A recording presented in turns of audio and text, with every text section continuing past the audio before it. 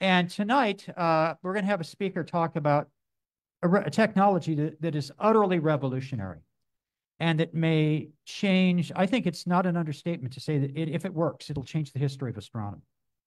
No pressure.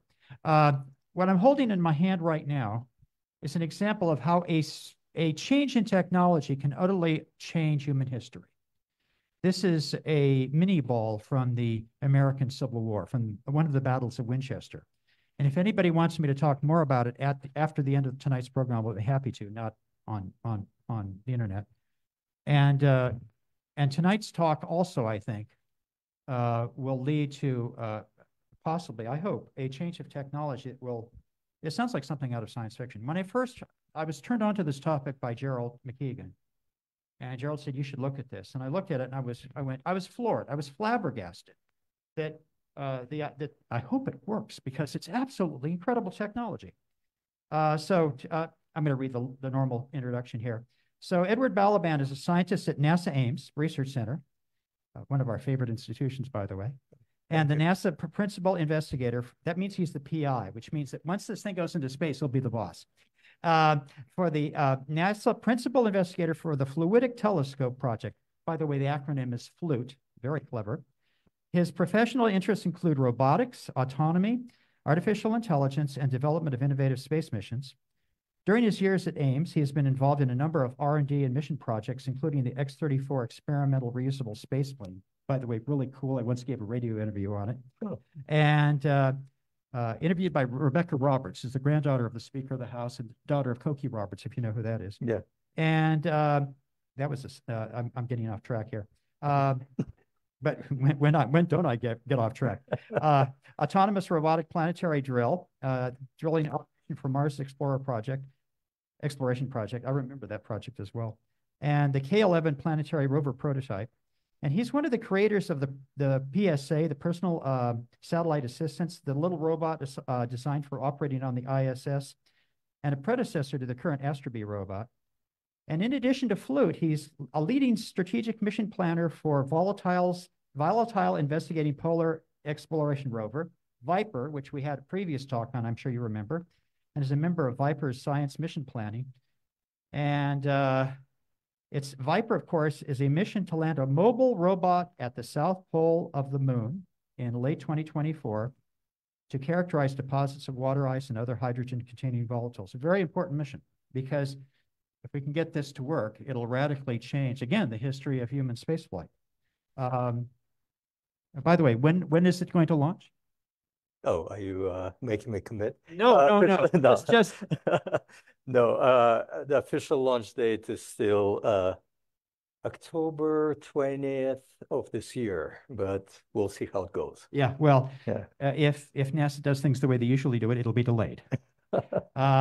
And he holds a bachelor's degree in computer science from the George Washington University. I almost called it GW.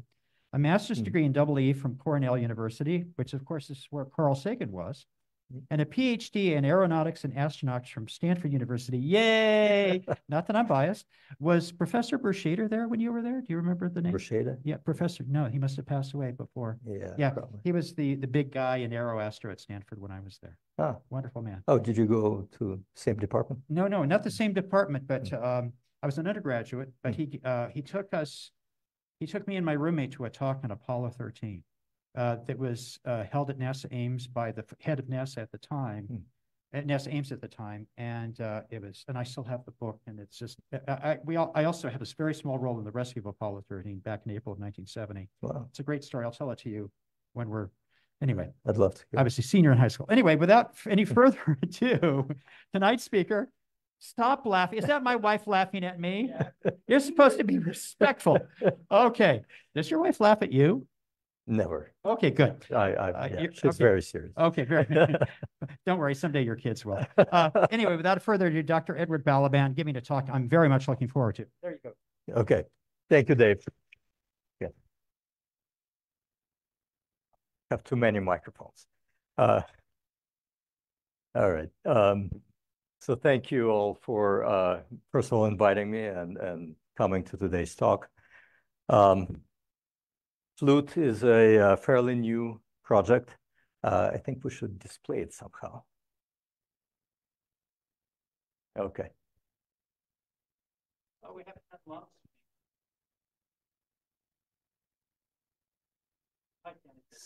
So, okay.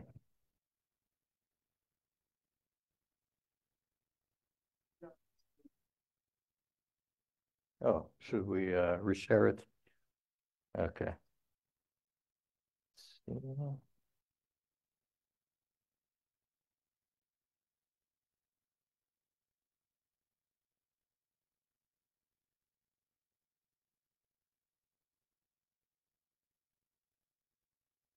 Yep, that's better.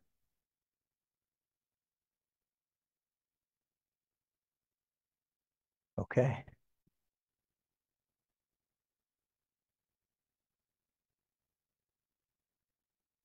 All right.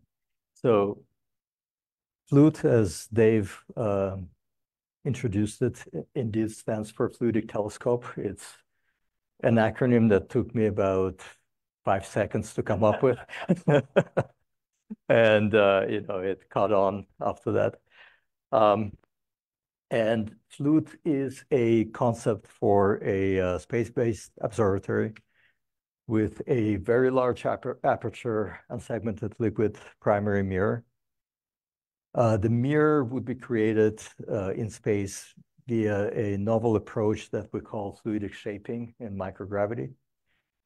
And what we hope it will result in is a molecularly smooth, self-healing, single-piece mirror that theoretically could lead to telescopes as large as hundreds of meters in diameter, maybe even kilometers. So it becomes an engineering problem at that point. Yes. Forgive me, the reason I make the program director is I asked for that question. At the hundreds of meters diameter, do you start running into engineering problems, or is there a theoretical limit how big an aperture?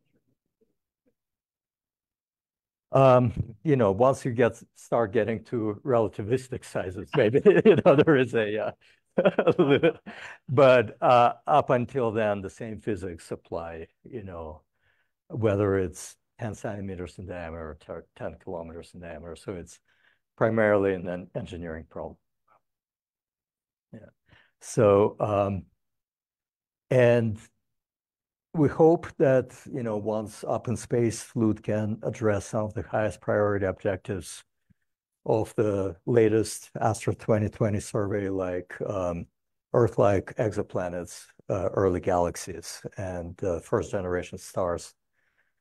And lastly, but very importantly, FLUTE is a joint effort between NASA and Technion, Israel Institute of Technology. It's been a collaboration from day one. I'll explain why. And it's been a great collaboration so far. So first, let's talk about how it all started. Kind of funny story. So this guy played a very large role in starting it. His name is Professor Moran Berkovici, and he's a professor in fluid mechanics at Technion. He also happens to be a longtime, very close friend of mine. Was even a groomsman at my wedding. So we go way back. And a few years ago, he was visiting with his family, and we went on a family picnic. So we only had one kid at the time. That's my daughter there on the right. We, as normal people do at family picnics, we talked about microfluidics. So he was, yes, Dave. Yeah, that's good. What part? What part? Oh, what part? It was actually this lawn area in Santana Row. Yeah, Santana Row in San Jose. It's a it's like a shopping center, and there is a play area for the kids and like a lawn area. So we were over there. So sure. Um, so yeah, Moran was telling me about the work that his lab is doing, in particular about this lab on a chip project that they were working on. That's a picture of his lab on a chip where microscopic droplets of fluid would get pushed around through reconfigurable channels for chemical and medical analysis, and they were pushed around by electromagnetic forces. And as he was telling me that, I had a brain glitch, and I remember blurting out, "Hey, how about we do the same thing, but in space and build a giant space telescope?" True story. So, so he thought naturally that I was having a heat stroke. So ran over, brought me a little bit of water, and then yeah, right, yeah. And you know, using very small words, carefully explained to me that telescopes are big. You know, what I'm talking about are micron level, you know, droplets of fluid. But being a nice guy, he humored me, and we talked about it some more, uh, you know, and decided this was an idea worth, you know, pursuing. He went back to Technion and put a couple of his best postdocs on the task, and you know, so the basic idea that we discussed back at that picnic evolved over time, and I have to give a lot of credit to his students and postdocs for, you know, really putting in a lot of effort into maturing the initial idea. But you know, we at first we were kind of looking over our shoulder all the time, expecting somebody to explain to us why we're being stupid. But turned out to be, you know, a viable idea. And let me talk about what the idea is all about. So this is a droplet of water, right, on a glass desk taken by one of Moran's students. And if a droplet of water is small enough, you know, below about 2.5 millimeters in diameter, then the surface tension of the liquid will overcome the forces of gravity, and it will retain its spherical shape. And as you all will know, a spherical shape could be an optically useful geometry, right? But problem is, once, you know, you make it larger, then this pesky thing called gravity kicks in and, you know, messes things up.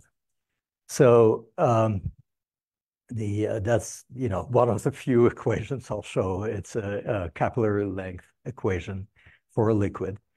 And, you know, as you can see, you know, the surface tension of a liquid determines, in conjunction with the density and gravity, determines the capillary length of a liquid, which is when that liquid will start getting squished by gravity, change from its naturally efficient spherical shape. So for most liquids, it's about 2.5 millimeters. So if we were to do this on Earth, then only tiny lenses can be created using this approach. So we decided, okay, why don't we eliminate the effect of gravity and try this in a neutral buoyancy tank, first in a lab, and see if we can make larger objects. Dave, you had a question? Well, I'm just assuming that in this image, capillary length is 10 millimeters. No, capillary length is the break point, right? Where where gravity starts overcoming the surface tension forces. 2.5 millimeters. Yep. So when we get to 10, then we get a squished droplet. Okay. So, so yeah, we just like astronauts train in simulated microgravity in the giant swimming pool at Johnson Space Center using neutral buoyancy. You know, these are the first experiments that we did. And what we figured out is that by using an immersion liquid of the same density as the liquid that we were constructing our optical components with, and employing boundary conditions, we can shape liquids into optically interesting shapes. So simple boundary conditions like planes and, you know, rings, frames.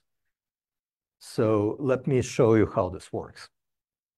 This is a quick video of the simplest form that this approach can take.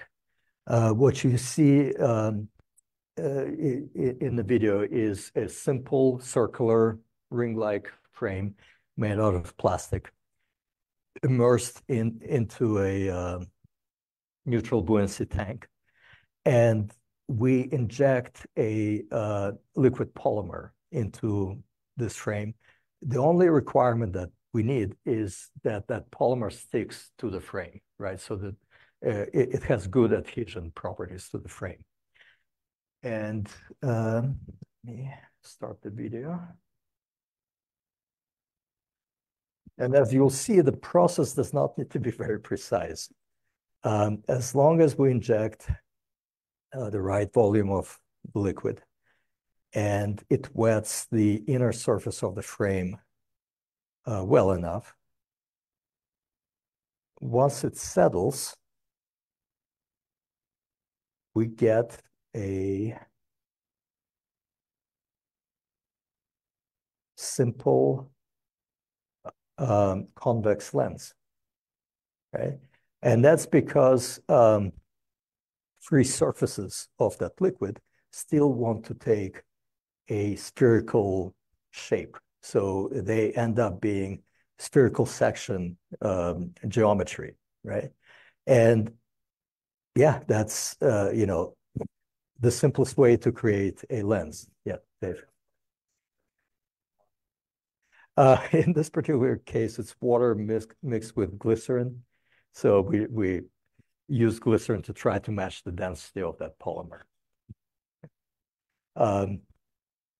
And if that polymer is curable, so you can solidify it, we can cure it and take it out, and we have a solid optical component. And that's one of the first things that we did. So that's one of the Moran's postdocs, Valeri, who you know, really came up with some of the earlier important techniques. And that's a 20 centimeter lens that we made literally in a janitor's bucket, because that's the, you know, the thing that we had. And then we, you know, tried other, you know, just by using boundary conditions and different volumes of the liquid, we were quickly able to produce more complex geometries, you know, aspheres, cylindrical, saddle lenses, even bifocals, and also convex and concave lenses as well. So, and we also developed models that can predict what the surface of the final optical component is going to be given the boundary conditions. So this is a free-form lens that we predicted what the surface is going to be like, and it turned out to be a really good match for the prediction. Oops. So let's talk about surface quality. Oops, why didn't it advance? Okay, a little bit of a lag. So due to the natural smoothness of liquid interfaces, because of that surface tension, of liquids, the resulting lenses are of a superb optical quality without doing any post-processing, without any effort. So when we made that first solidified lens in a janitor's bucket, the one that Valery held in front of his face, we stuck it under a digital holography microscope. Right off the bat, we got an RMS root mean square error over the surface of 5.5 nanometers. Right? Yeah. Yeah. So,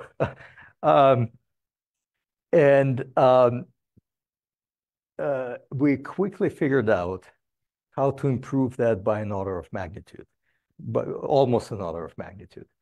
And that was by taking the same lens and sticking it under an atomic force microscope. So it turned out that we were measuring at the measurement limit of that first microscope. Yeah, it was a very quick fix. So what it really was is 0.75 nanometers in surface roughness on a pretty good sized patch. And just to give you an idea of, so that's Valery, in the lab making a different lens. But James Webb telescope mirror is polished to about 20 nanometers on average RMS. High quality professional precision optics are 3 to 5 nanometers. Really, really expensive high power laser optics are below 1 nanometer. And it takes a long time to make them and very expensive.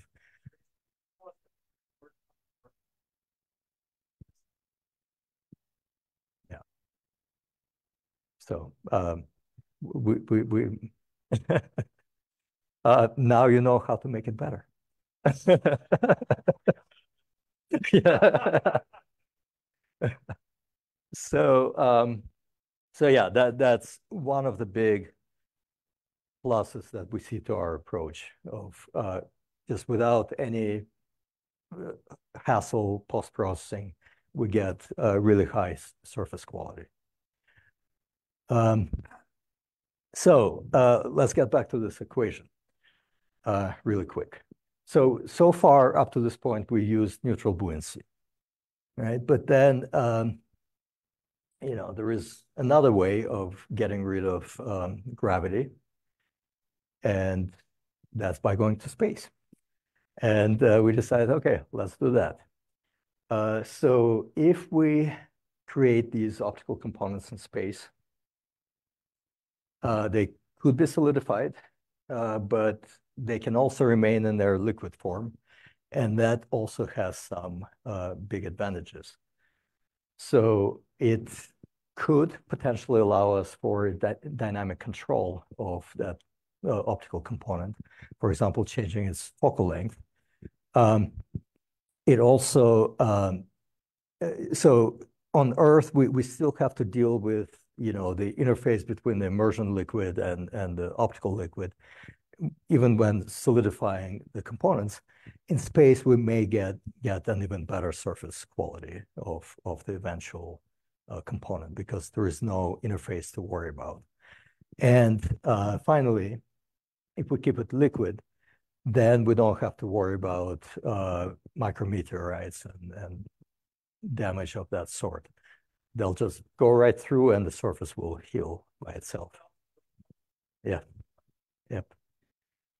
Yeah. So some nice properties.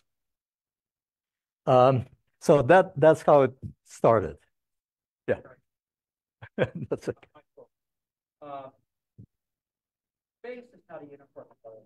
There's lots of different environments. It could be near Earth orbit, it could be in the shadow of the moon where you're protected from solar radiation, bombarding solar particles. Have you guys thought about what is the optimal environment to construct such a telescope? I'm sure you have. Yeah, I'll get to that. Coming up. Um, so how has it been going? Um, now we have a pretty large team. So only very few people work on this full time. Everybody else kind of chips in little bits of pieces of their time, including me. I'm only officially supposed to contribute about 10% of my time on this. So my day job is very different. As Dave mentioned, I work on Viper, the lunar rover mission. So but it's more like both of them are full-time jobs. uh, and what I should mention is that, as you by now probably know, I'm not an astronomer or a telescope designer. Just happened to, stumble into the idea. Astronomy is a personal interest for me, right? And it's, I won't go into that, but as a hobby, I like reading about astronomy. I like going to observatories and so on, but I've never done it professionally. So, yeah. Yeah. Yes. So, yeah, and that's how it came about for me. But we've assembled a really, really good team with expertise in 20 different fields, and you kind of need that for a project of this type. So everything from astronomy and astrophysics to optical design to chemistry to structures to mechanical systems, fluid dynamics. So really great team, very geographically distributed. So we have obviously our partners in Israel. We have colleagues at NASA Goddard Space Flight Center that are contributing to our effort. And then we also have professors and students from several universities contributing to FLUTE as well. And I'll talk a little bit about how they're contributing. Yeah, that's good. This is the way science happens. Yeah. It's big science, a cast of thousands. How do you start assembling like that? What is the process? You just start off with Valerie and say, Valerie, who do you think would be good on this project? What is your mechanism? Yeah, pretty much. So initially we had no money, right? And then yeah.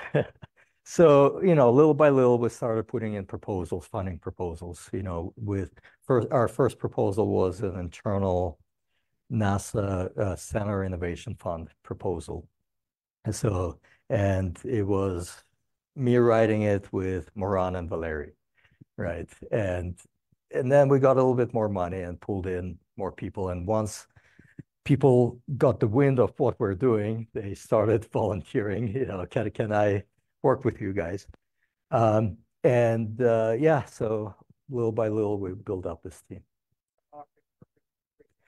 Some did, yeah, initially at least. And then, we tried after a while, after getting a little bit more money, started to pay them. But some, yeah, did and started up as volunteers.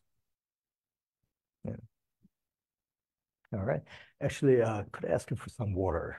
My throat is getting a little bit dry. Thanks so much.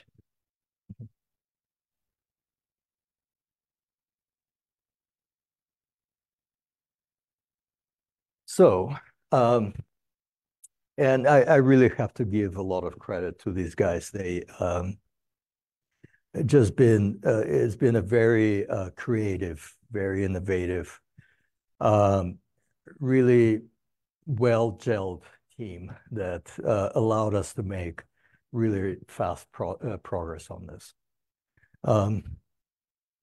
So let me backtrack a little bit and talk about the technology need that we're trying to solve. So as you well know, performance of space telescopes depends directly on the aperture of a telescope. And NASA's long-term astrophysics goals require larger and larger telescopes, but the current approaches are expensive. You all know how much it costs to launch James Webb Telescope, and take a long time to develop. And generally, we can't scale much further beyond James Webb without getting to, no pun intended, astronomical costs. So another need that, as a side benefit that we're pursuing, is in-space manufacturing of high-quality optics for other types of uses, like Jewish space lasers. Sorry.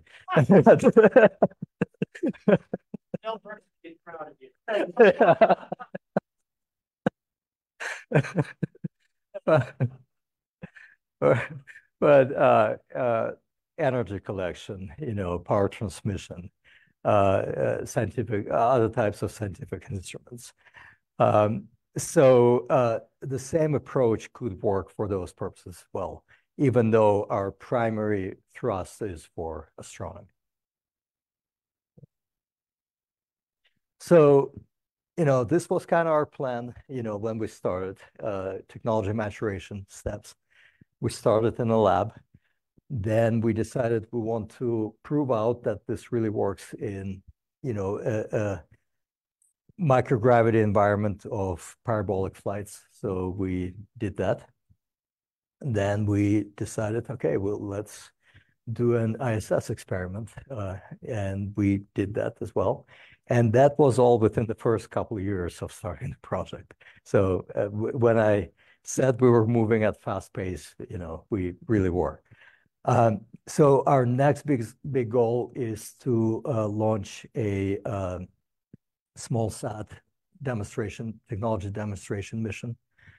And I'm hoping we can do it by the end of this decade. That's what we're kind of shooting for. And then, maybe a year or two later, we'll launch our giant space observatory. So yeah, we have a few hurdles to overcome before that. So we've been working on different elements of the bigger puzzle. Yeah, question. Yeah. Getting to that. No problem.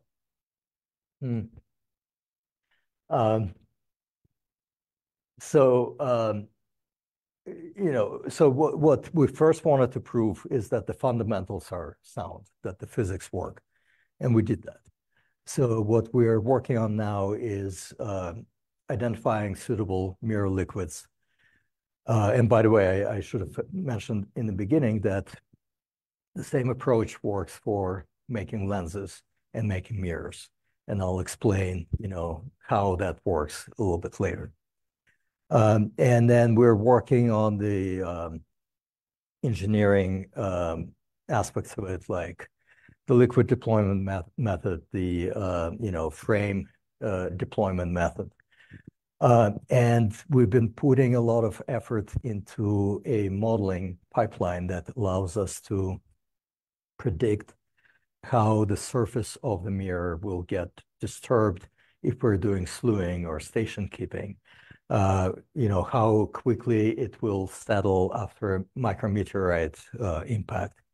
And also, Dave mentioned different parts of space.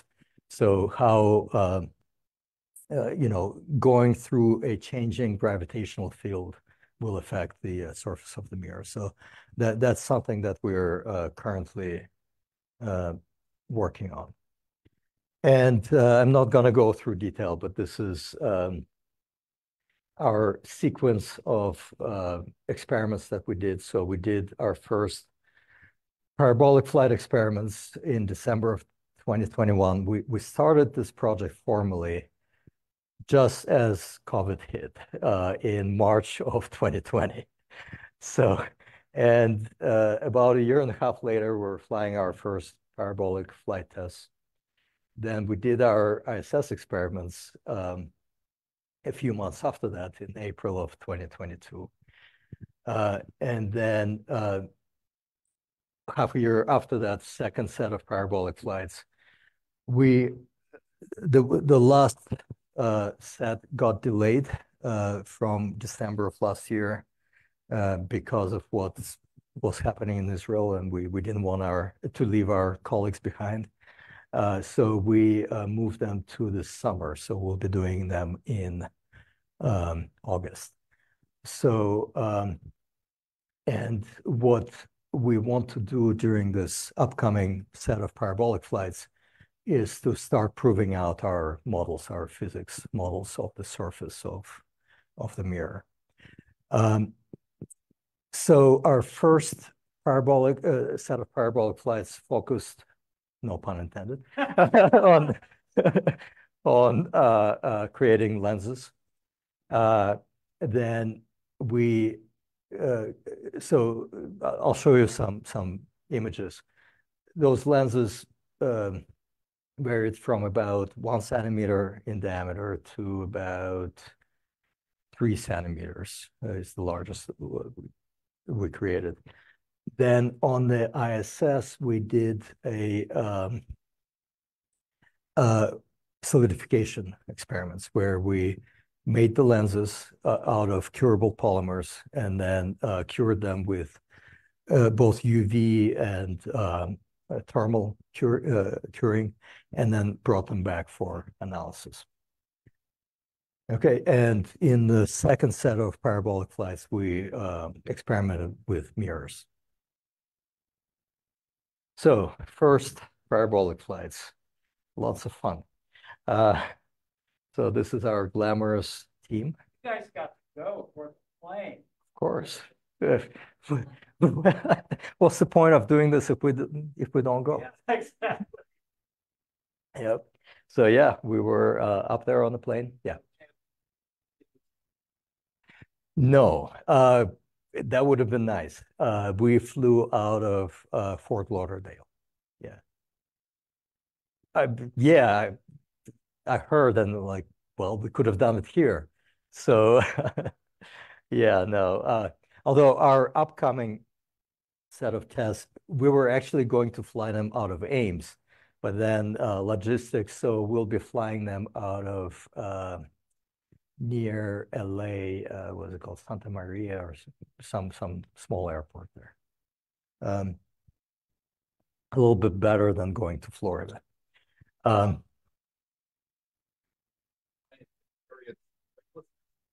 Yeah, so each flight is 25 to 30 parabolas. And during each parabola, you get about 20 seconds of microgravity. So pretty short. And then you float for 20 seconds, then you get smacked to the floor, and then you experience hypergravity as the plane is pulling up. So you're experiencing about 2 Gs as it's doing that. So these were our experimental setups. We had 3 almost identical setups because we wanted to take advantage out of every parabola that we had. So this is, it probably cost us just a few $100 to construct them each, a lot more in labor. So you can see, we had a very sophisticated liquid injection system on the bottom left. If it kind of looks to you like a caulking gun that you can find in the Home Depot, you're not wrong. So, yeah. Yep.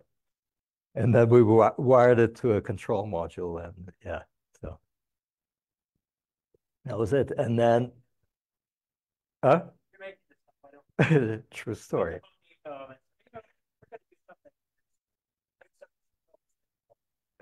Yeah, true story. We still have them. And then we use these, what we call aquariums, where we had frames of different diameters with, tubes leading to them. We experimented with different types of and viscosities of liquids. As we reached microgravity, we would quickly inject the liquid into the frame. A lens would get formed. We would image it, measure it, all in those 20 seconds. And then, as soon as we re-enter gravity, it would splatter inside of this aquarium. And we had about 50 of those aquariums that we would quickly swap out into these setups. And we kept, running these experiments. And, I got to tell you that when you are in that hypergravity, doing anything, swapping these, aquariums was a little bit tough. Yeah. Like stage this advanced, like how long does it take us to? Oh yeah, pivot the entire thing for days and days and days. Yeah. Yeah, we even developed our own lingo to call out commands, right, of who was supposed to do everything, and we did practice a lot. So and because we also had we could only take 5 people, and we were running these 3 setups at the same time. So yeah. How many 2 Gs. Yeah. So yep.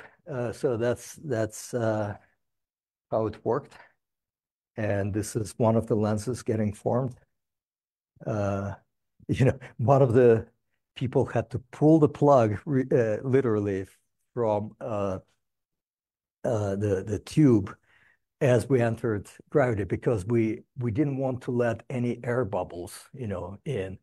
So it all had to be choreographed, right? Just like at the last moment, as the liquid is coming in, we're pulling the plug manually and starting the pump, and and starting the camera image taking. And so it was a complex ballet.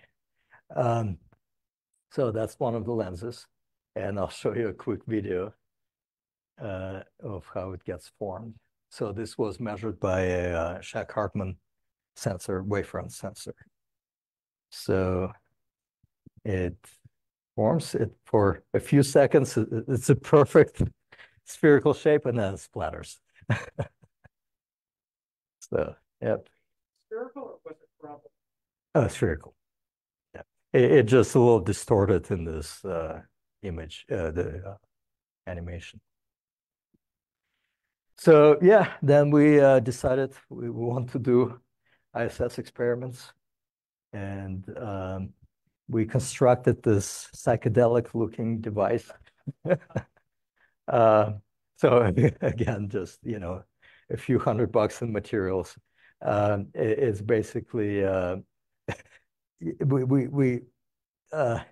not kidding. Our first experiments, we bought these nail polish solidification devices from Amazon for $20 that UV cure, liquid nails. That's what we, and optical cement. Yeah. So one of the most successful liquids that we also sent up to the ISS was this liquid called Vida Rosa that we bought on Amazon, that's advertised for making fake jewelry. So that's what we used. And it's very small. It's about like this big. Yeah. About the size of a toaster. And this is an astronaut making our liquid lenses inside one of the space station glove boxes. And again, same thing as what you saw in the first video. Just a simple frame, inject the polymer in there, make sure it wets the frame, and then let physics to the rest. And this is what it looked like right after making it. And then they got put into that UV curing setup and solidified. So that's inside that setup. And, you know, about 20, 30 seconds later, he would take it out and had solidified lenses. Funny story. So the way we were able to do it this quickly is there was this first private mission going to the ISS, the Axiom 1. And from the Israeli side, so this is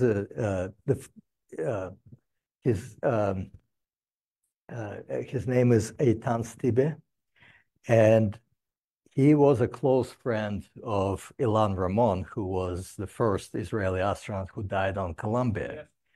They served together in the Air Force, and he decided, you know, he wants to go to space to honor his friend, and he took a bunch of experiments with him. Some of the experiments that, you know, Ilan Ramon was doing on Columbia. Yeah, yeah. When the space shuttle used to enter over the Bay Area, I would put out forecasts for the press. Yeah. And when Columbia was going to come in, I looked at the forecast. It started in over the Bay Area. Yeah. The thing is, though, that it was cloudy. So I believe February 5th, 2003. Yeah. And so I remember going out and looking at it. I wish I'd actually put out the forecast. Some people would have seen it. I went outside in front of my house and I heard the double sign going through the house. Yeah. And I went inside and I looked at television. Yeah, I also went out to look at it because, yeah, I knew it was coming over the Bay Area, and I heard that boom, and then I was trying to see, you know, if I can catch it. I didn't, and same story. I came back and yeah, it was just such a shocking.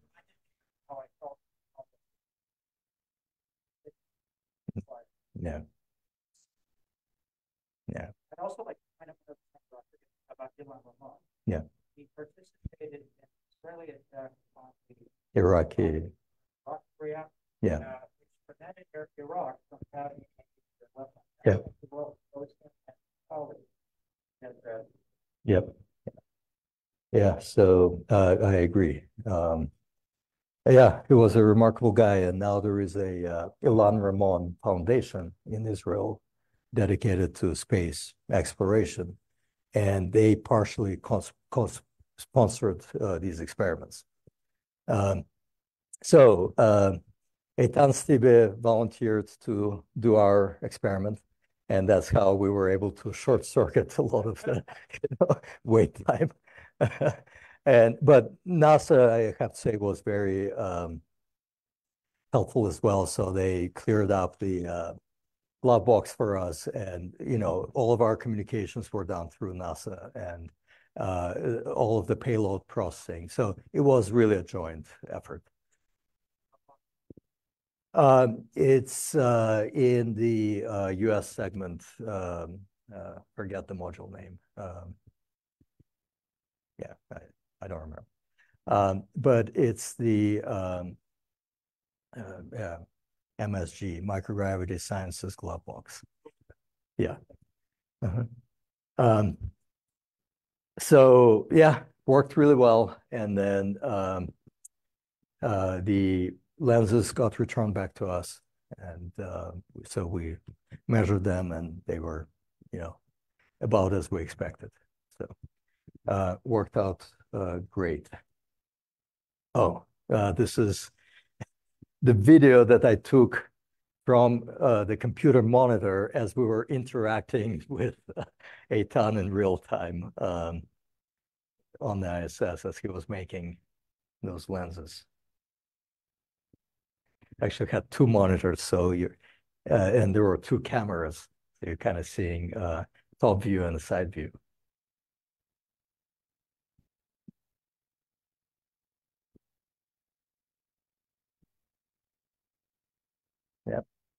That's it. Wow. All right. Yeah. Still pretty small. So about again, we made different sizes, but from about this big to maybe this is the largest, about I think 5 centimeters, maybe. Yeah.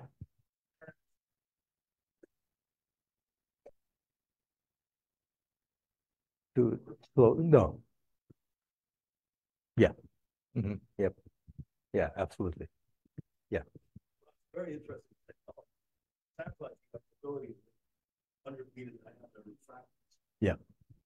However, all of these lenses and mirrors are formed by surface tension forces. Yeah. What about the old idea of spinning the liquid? Right. To get a parabolic surface. Right. They, of course, need gravity, but one can substitute acceleration. Right. Yeah, so, and that's how people thought we would make, liquid telescopes. But you're absolutely right. You need a force, right, to make it work, and you need to spin it. And you need to spin it very precisely, right, at a very precise velocity. And in space, you don't have gravity, you need to accelerate it constantly, right? So this is simpler, right? You don't need any extra forces, and you don't need to spin it. And then on Earth also, if you make these spinning telescopes, then at some point Coriolis forces start disturbing the. So on Earth you can only get them to about, I think, 6 meters before you start getting noticeable Coriolis force effects. And they do have to look straight up, right? So slewing them is a problem.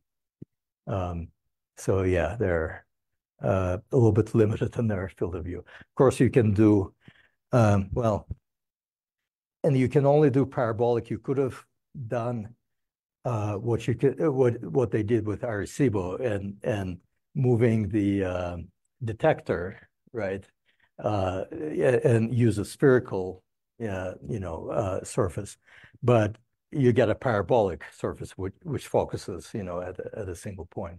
So yeah, that's why we think that our approach has some advantages over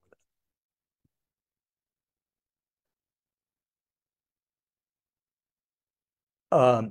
The free surface is spherical, but as I showed earlier, if you manipulate the boundary and make a more complex boundary, then you can get aspheres and variable curvature surfaces as well.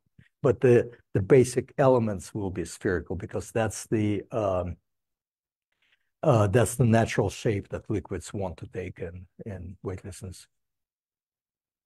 Yeah. Yeah. Yeah, in the simplest form, yes.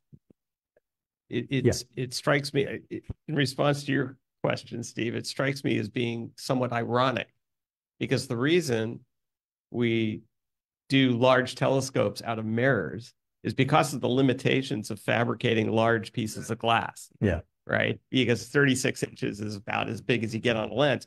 Here, we've got exactly the flip scenario where you can get the spherical surface, a lens surface, to the sizes you were talking about, where it's much more difficult to do a mirror or a parabolic.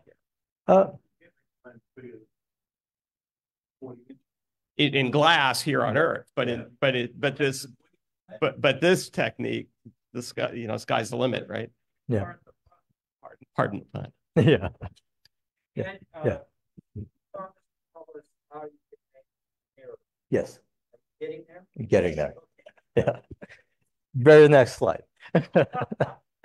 So for the next set of parabolic slides, we decided we're going to make mirrors. These are the capsules that we use for making mirrors. And we experimented with two types of liquids. On the top is liquid gallium capsules. On the bottom are ionic liquids. And if you've never heard of ionic liquids, don't be ashamed. They're fairly esoteric things. They're basically like molten salts. And they're becoming more popular because you can engineer them with all sorts of interesting properties. And one of the things that attracted us to ionic liquids is that some of them have extremely low freezing temperatures, like minus 180 C. And another nice thing about them. Did I just hear you correctly? Yeah.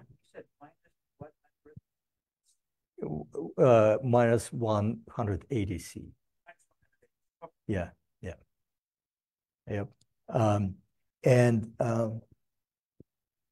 another nice thing about them is that they have extremely low vacuum vapor pressures, so they don't evaporate in vacuum. So we can just leave them in space, and very, very little of them will evaporate over time.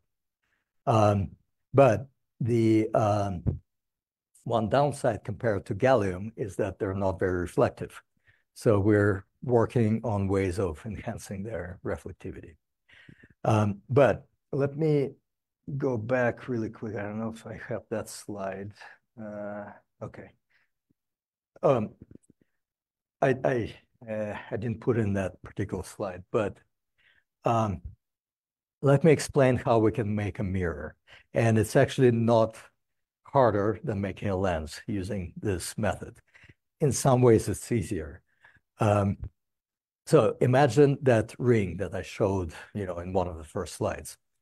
And we put in that liquid in there. It wets the inner surface of the ring, forms a convex lens. Now imagine sucking out some of that liquid, right? And it will, start shrinking and shrinking until it will become a concave lens, right? Still spherical surfaces, right? Just after some point, it will become concave, right? So if that liquid is reflective, that's already a simple mirror, right? With a concave surface. But we can go further and imagine you put a plane through that frame, like, magicians do with cutting, boxes. If you put a plane, cut it with a plane, and then the liquid, before the cutting is in equilibrium, right, in weightlessness, right? So, it's in a perfectly energetically stable state, right? If we cut it with a plane, we can take off the bottom part, and the upper part is not going to know the difference, right? So it will still retain that, spherical section, free surface. Now imagine, we have this flat floor.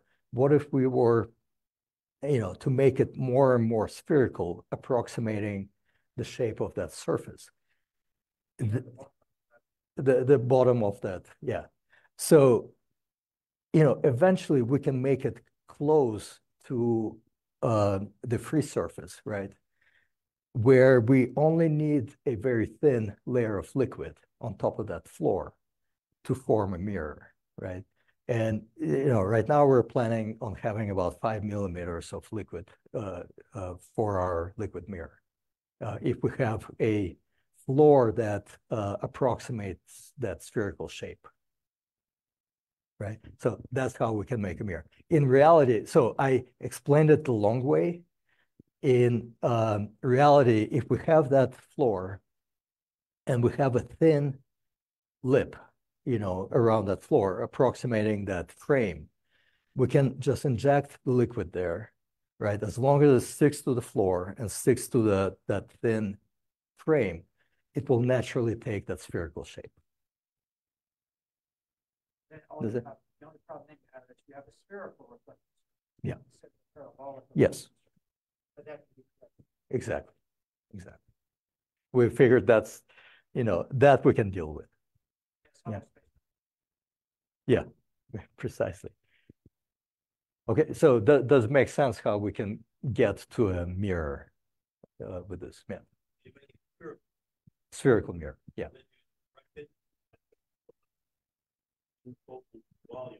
Yeah. Yeah. Correction. Yeah. Exactly.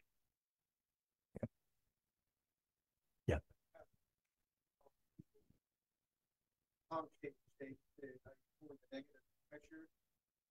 No, we're just reducing the volume of that liquid, and as long as it's wet, the inner surface of that ring, right? Then, it will. The capillary forces will keep it stuck to that surface, and as we suck it out, it still wets that full ring, but then it becomes more and more concave. Yeah, exactly. Yeah, exactly. Dimple. Yeah, yeah.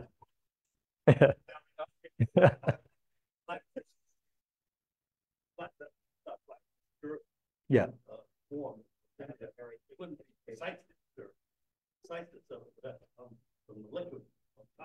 Exactly. Exactly. Yeah. So, and that's how we can get away with, a very, we don't need to get that floor precise because the liquid will compensate for any imperfections of that floor. So,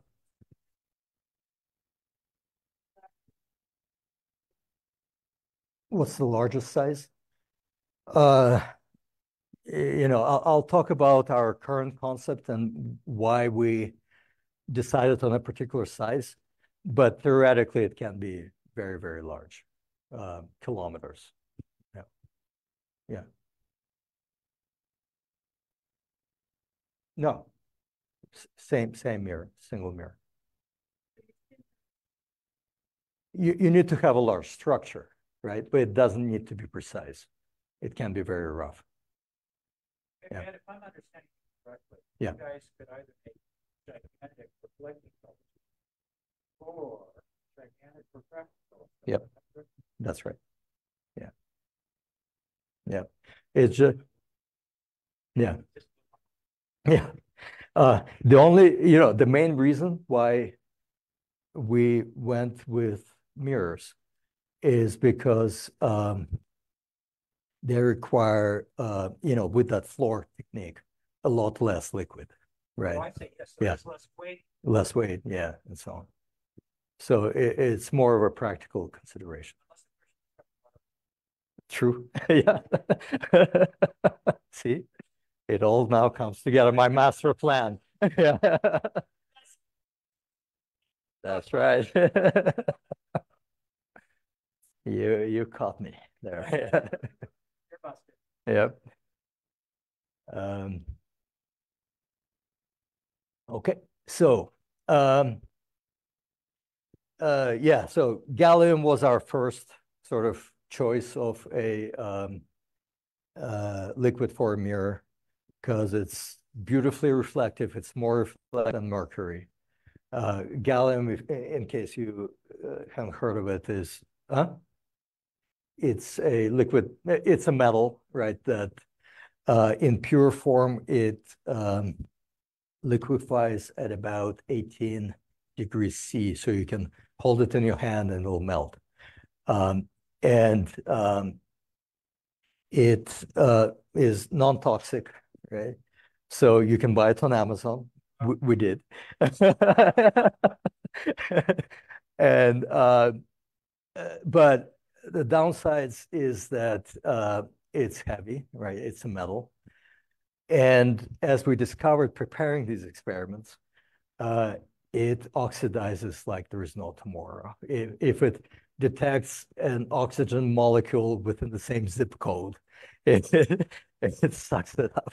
So we had to go to great lengths to keep it from oxidizing, in our experiments. So you can see that the upper capsules are a lot more complex looking than the bottom capsules, because we had these two valves where, we used one valve to purge the capsule with ultra pure nitrogen first, and then immediately, injected gallium in there and then close it off. And it worked, but it was a pain. Obviously in space, oxidation is not, an issue, but preparing it for launch and so on would be, in the quantities that we need, would be difficult. And plus, as I said, it's dense, so we would need to lift a lot more mass for the same volume. Yeah. I don't remember either. It's similar to Mercury, so good. Yeah, I don't remember. Yeah.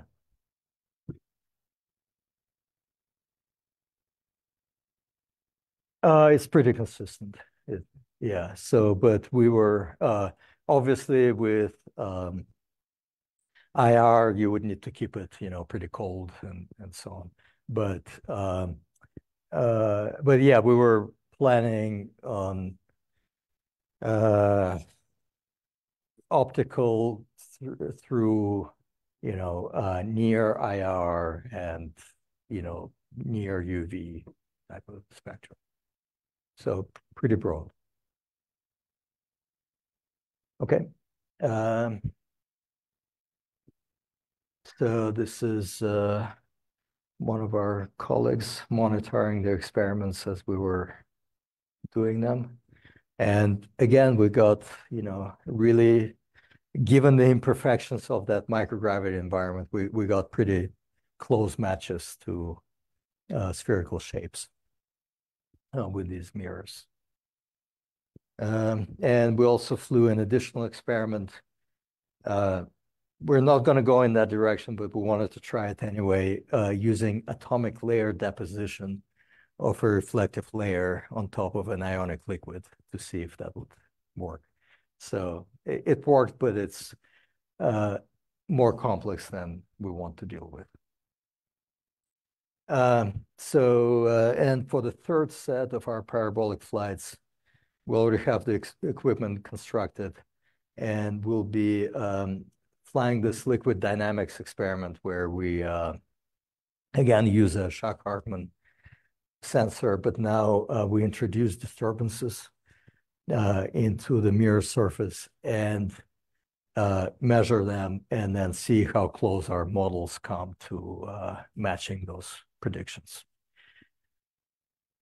All right, and then we're trying a couple different methods for deploying liquids to form a mirror during the next set. And our ISS experiments were pretty good, but not perfect. So we actually discovered some interesting physics during them of polymerization. So we'll be following up on that with solidified lenses using, a whole range of different techniques during these parabolic flights as well. Okay, any questions on that? Yeah. I may have just missed the answer. Yeah. What is your projected? Getting to. So, yeah. I'm still interested in what your preferred liquid is, ionic. Is gallium ionic? No. Gallium is a metal. Yeah. So are you thinking for an ionic liquid? Yeah. Yeah, and how to enhance its reflectivity. Yep. Yeah. So we've sort of, after the pain that we had to go through with these parabolic flight experiments, we sort of downgraded gallium and we actually used gallium alloys in that experiment that have some better qualities than pure gallium. But we sort of put them on the back burner for now, and we're focusing on ionic liquids. Okay. So so that was mostly experimental work. Last year, we were fortunate to win one of the NASA Innovative Advanced Concepts grants, NIAC. I don't know if you've heard of this program. So it, is very competitive. They usually get about 300 proposals a year. They award about 12 for phase one. So we got one of them. And it's a very high profile, probably the most high profile NASA funding program, because it funds really out there kind of ideas. And it usually gets a lot of publicity, right? So we, I gave interviews for, everything from CNN to Wired magazine and, and in between. And we got some pretty interesting headlines out of this. So this one was from CNN, sci-fi ideas that could change the future of space exploration. And then the next headline was from the Wired magazine, not sci-fi. NASA is funding these mind-blowing projects. And then my personal favorite is this one.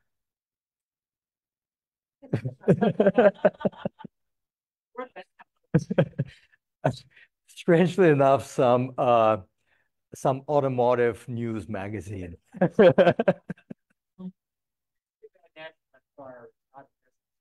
Yeah.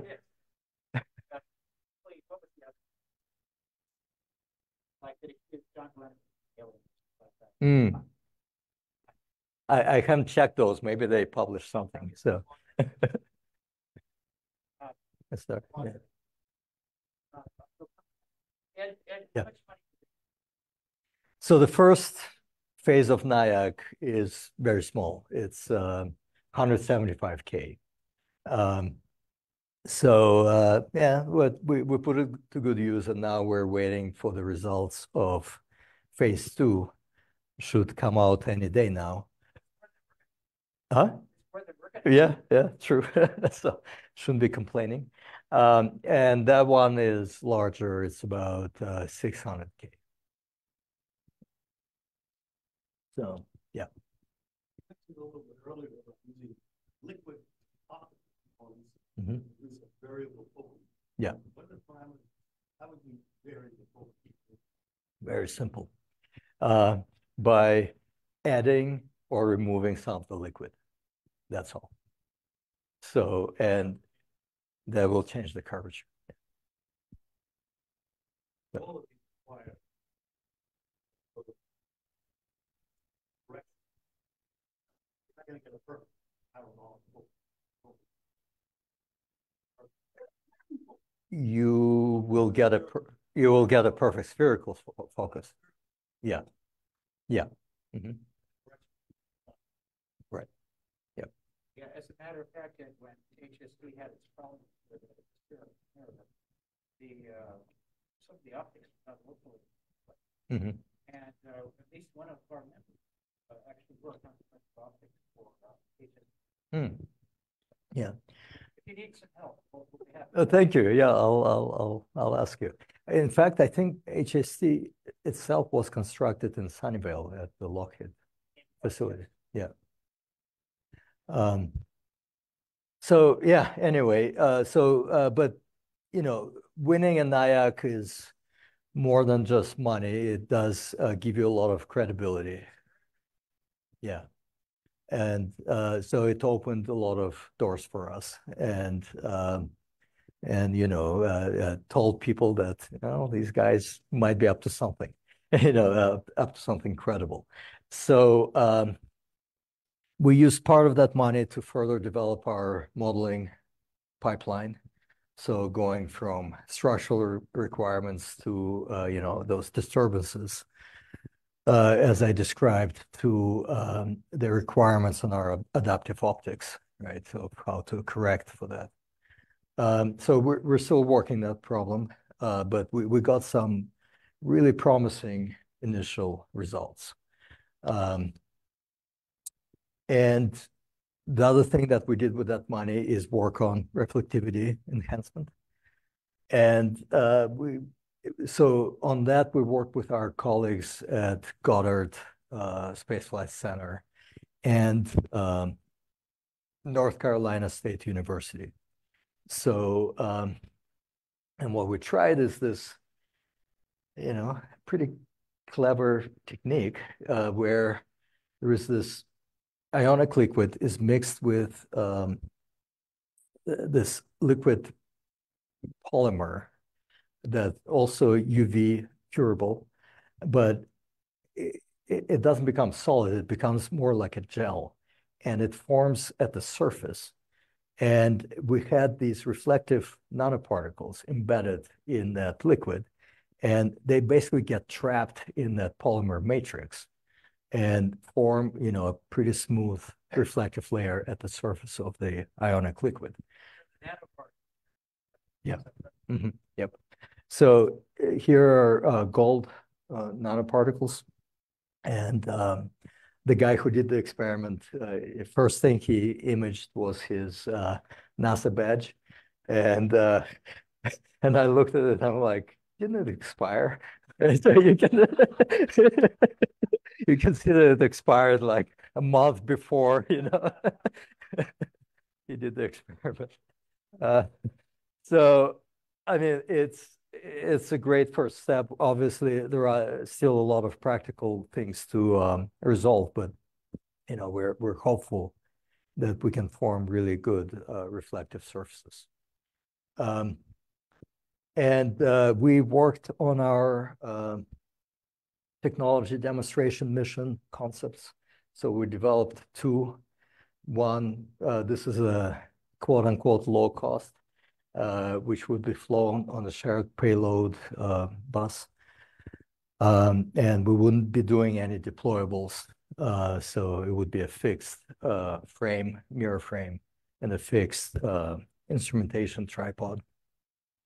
And then this is a more ambitious free-flying small spacecraft concept. Costs more money, but allows us to really run longer duration experiments, test some of our deployment techniques. So we'll see. We're kind of working towards that. And with NIAC Phase 2, we're hoping to flesh out, if we get it, right? We're hoping to flesh out these concepts to the point where we can start proposing them as real missions. Yeah. And on both previous slide and on this one, yeah, what are approximate sizes? What are approximate costs of dollars? Yeah, you have to ask about the cost. And, so the size that we're going for is 1 meter on this one, yeah, on both.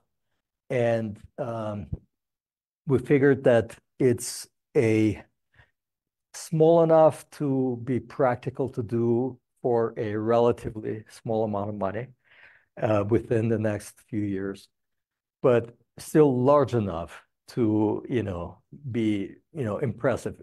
Launching a 1 meter space telescope is still, a pretty expensive proposition. So we estimate that this low cost mission, everything put together would be about $30 million. And this baseline cost is about 100 million.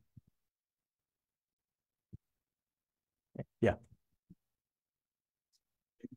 Sure. Ionic liquid. What is it? Molten salts with a mixture of, positive and negative, ions of, yeah. Salt. It's what? Water with the salt dissolved in it. Is that considered ionic liquid? No. Okay, so it's No. gotta be hot enough to sort of make the separate chocolate. No. So those bath salts, right? Epsom salts, right? Are, can be considered, they're very low, high viscosity ionic liquids, but they are ionic liquids. But there are others that are much lower viscosity. So, and we can work with those, right? So they have about, viscosity of, some have viscosity of honey, some are even, about viscosity of water a little bit more. Viscosity ionically. Exactly.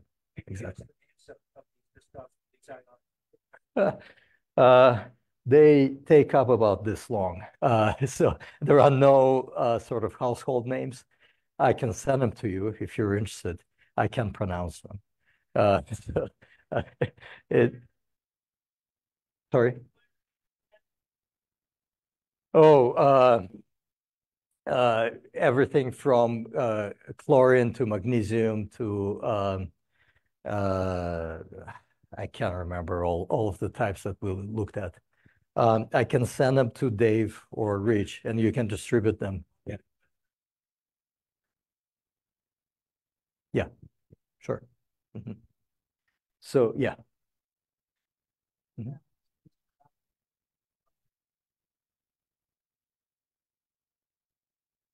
Yeah.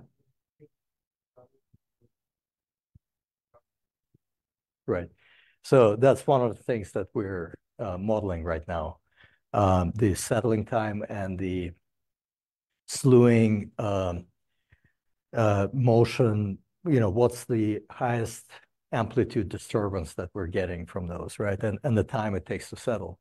So the good news that we got earlier this year is, and I wish I had I didn't include some of those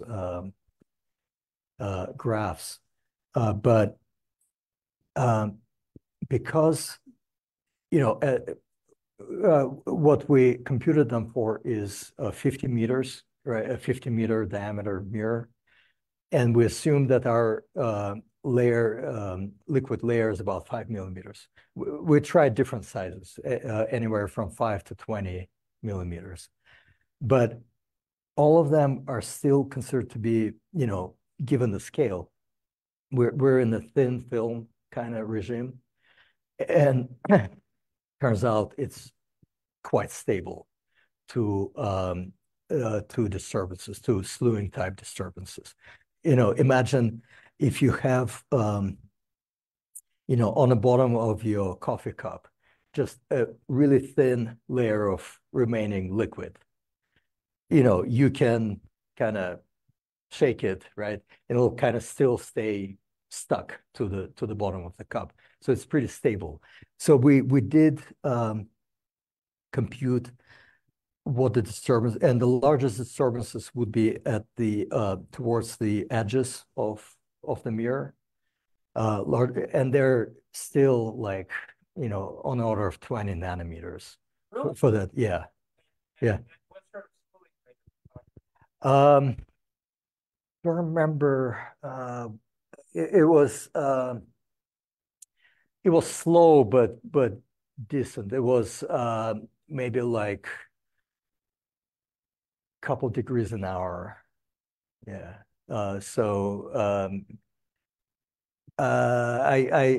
I can send it to you. I'll look up the exact numbers. But so it was slow, but not unbearable. So it was like doing a 180 slew would take us like a couple days.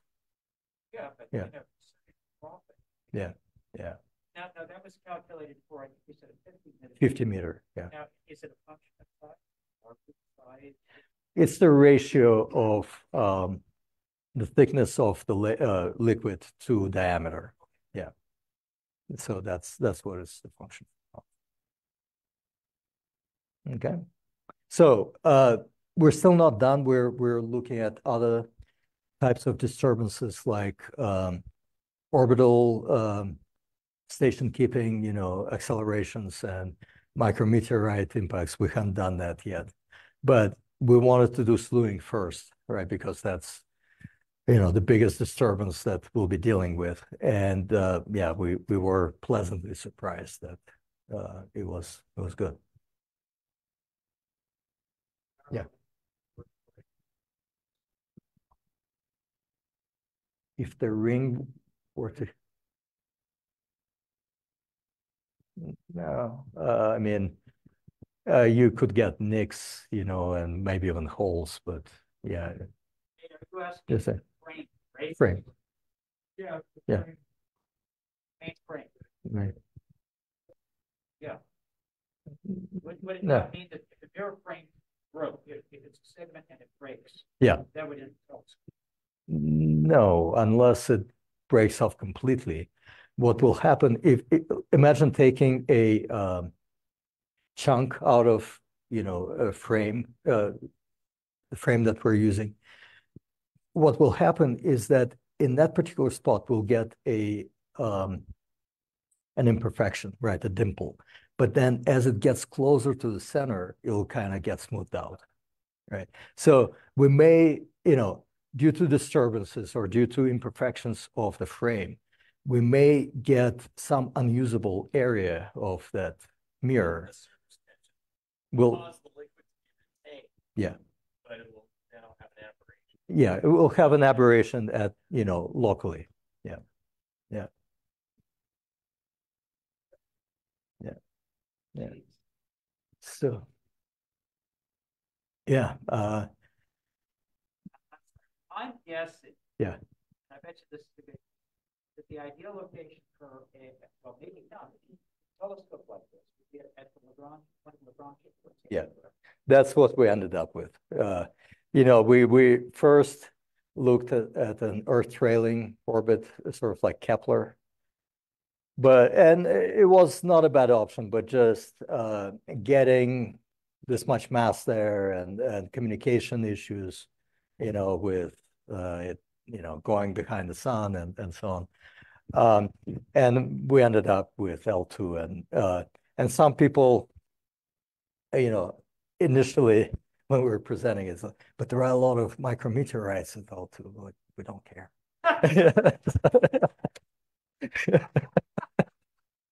They care. We Yeah. don't care. That's our problem. Right. Yeah. So yeah, L2 is our current sort of default place.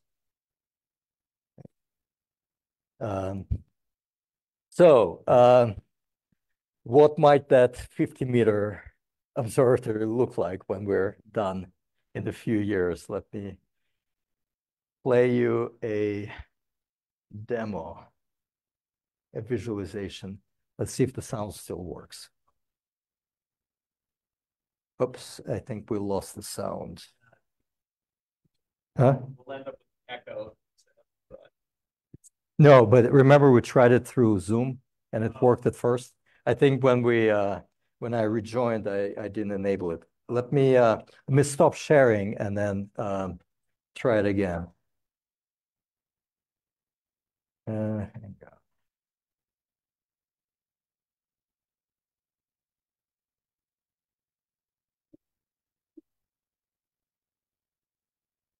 on. Here. Yeah, I think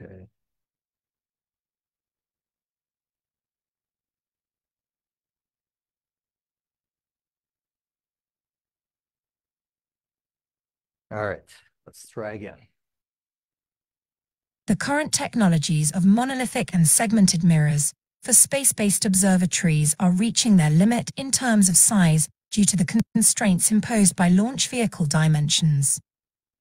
The FLUTE project is an international effort to break through these constraints and achieve apertures up to hundreds of meters in diameter. The following animation is an initial concept that envisions a 50-meter diameter space observatory achievable with near-term technologies.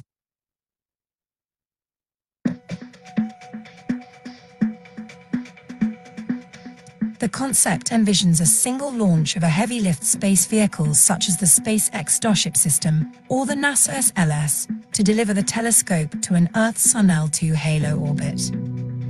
We assume that the vehicle can be refueled in orbit if required. The system is shown here proceeding to the operational orbit.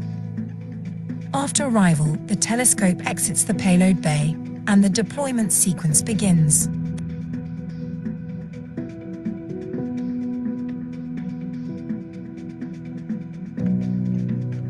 The first step in the process is to deploy the solar arrays.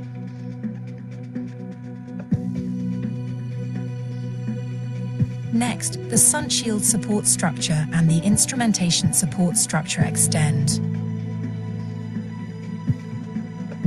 Once extended, the sun shield deploys. The instrumentation system is then deployed with its tripod support framework.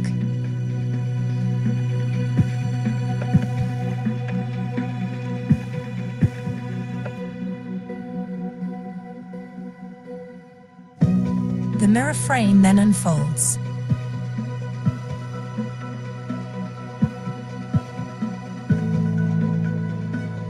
Attached to the frame is a spherical mesh for the floor.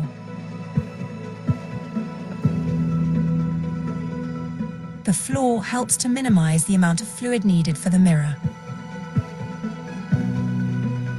The sunshade keeps the mirror in its proper temperature range throughout operations by shielding it from direct sunlight.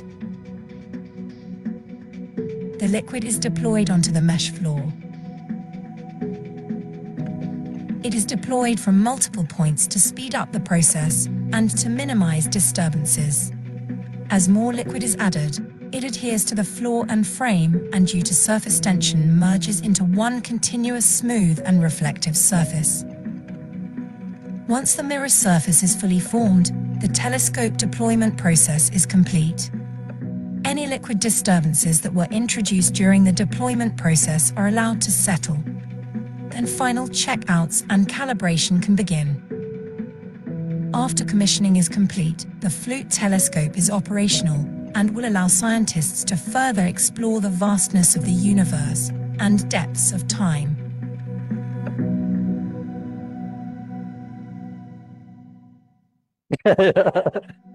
It's a cake.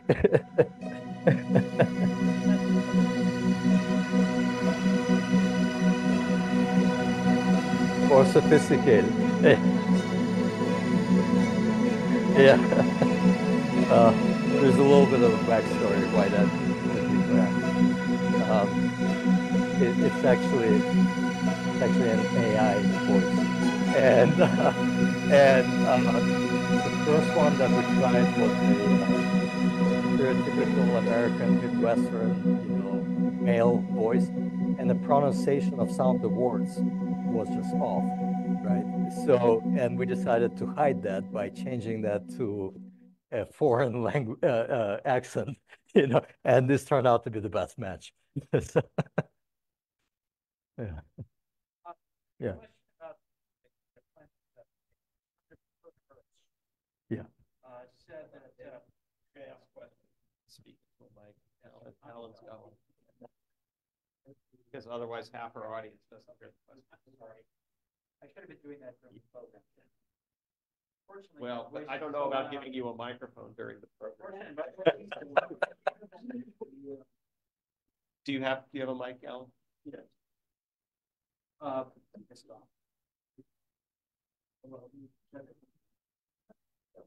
The current.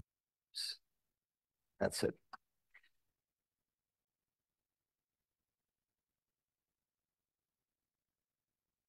I have one that works.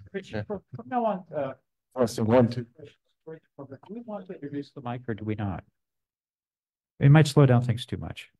We'll talk about later. Okay.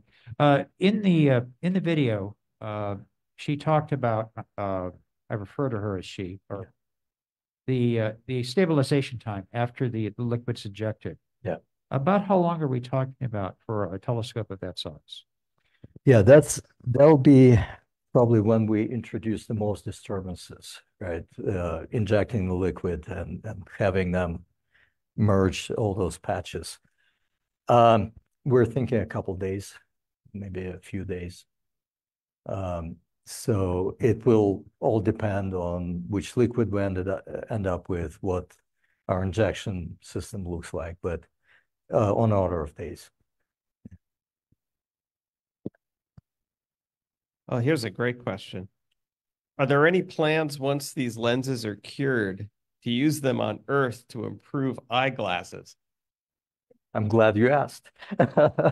So our Israeli colleagues actually kind of starting a startup company to do exactly that. And they, one of the motivations is to improve. We had a slide showing how many people in the world need glasses and how many actually have them.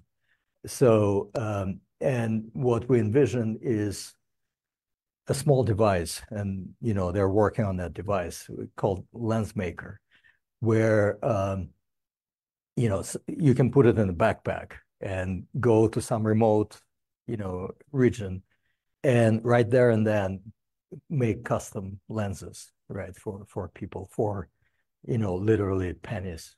It'll be. And just like the current ones, the tricky part's going to be the frame. Yeah, right. Right. Well, yeah. Yeah. But yeah, you can make prescription lenses, on the spot, right, without a complex, expensive process. Yeah. Yeah. There you go. Yeah. Mm-hmm. Neutral buoyancy, right? So can use that immersion liquid to, yeah. Yeah. I didn't quite understand this question because there really isn't a manned or a flight mission with people on it. So maybe maybe the question was referring to the parabolic flights. Are there any women on the flight team? So there weren't on our previous ones. Now that we have a larger team, there will be. So now we have quite a few ladies participating, and they will be participating in the parabolic flights as well. All right. I think Alan Agrawal's question got answered. So if there are any other questions from our Zoom audience, now's the time to ask them in the Q&A section. Any other questions in the room? Where's your microphone? Did you lose it already? People always Yeah. This one. And there's no reason for, at least if I'm understanding this correctly. Is that working? That's much better. There's no reason for curing a telescope that's in space, is there? Right. Or is there? So there could be. And we still haven't completely abandoned that thought. And the reason for that is, main reason is structural stability, right? So if you imagine, if you get a frame this large, and you slew the telescopes. It'd be easy to get ultraviolet light curing, right? Yeah, that's true. Yep. So the frame might flex somewhat, right? Especially if you're going through, a changing gravitational field. So that's one of our requirements on the structure to minimize that flexing, right? But if you cure the mirror, right, then it really adds to the structural stability, especially given the spherical section, shape. So, but, we tried solidifying gallium mirrors, and you get into issues like, materials shrink or expand when you solidify them. So with gallium, we cooled it, right? And it's solidified, but then the frame constrained its expansion. and we got a sharp spike in the middle of the mirror. So, so there are, issues with doing it. And if you're curing an optical component this large, and you need to do it uniformly, right? So that you don't get imperfections and aberrations. So there are some challenges to be overcome if we want to solidify them.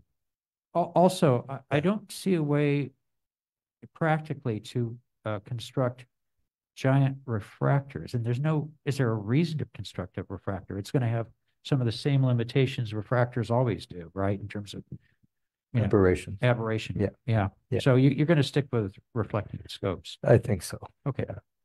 Mm-hmm. Anyone else? I think you had a question. No. Oh.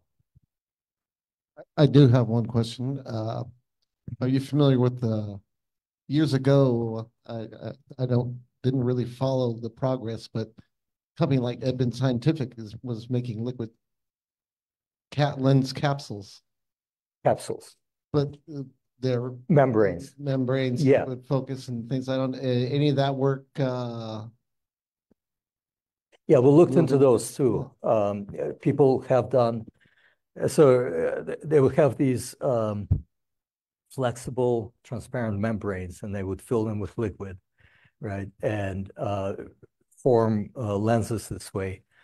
And some of them were even tried out in parabolic flights. And there is a group at University of Arizona that did that.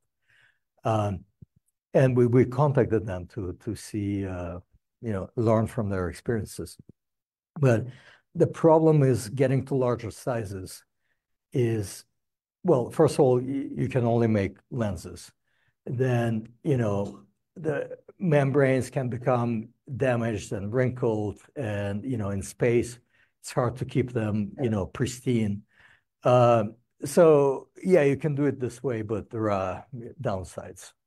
But we are aware of these efforts.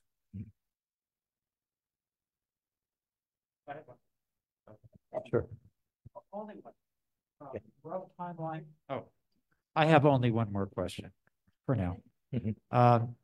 Rough timeline for the small space-based, what would you call it, test bed, and then the 1 meter scope. Do you have a rough idea when those would go up? If NASA says yes. If all goes well, we're hoping by the end of this decade, maybe early 2030s. For both? For the technology demonstration mission. Okay. And then maybe by the end of the 2030s, early 2040s, we'll, So I have to take really good care of my health. You better. Yeah. You do too. Yeah. So who knows?